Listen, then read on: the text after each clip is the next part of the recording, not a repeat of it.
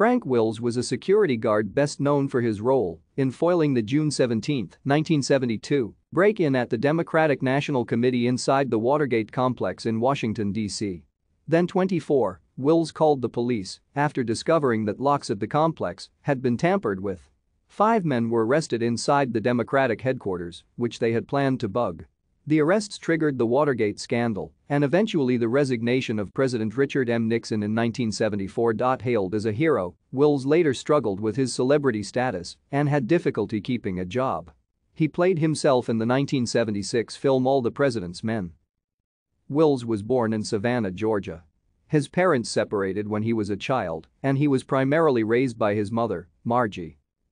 After dropping out of high school in 11th grade, Wills studied heavy machine operations in Battle Creek, Michigan, and earned his equivalency degree from the Job Corps. He found an assembly line job working for Ford in Detroit, Michigan. Thank you for watching. Like and subscribe if you would like to view more of our videos. Have a nice day.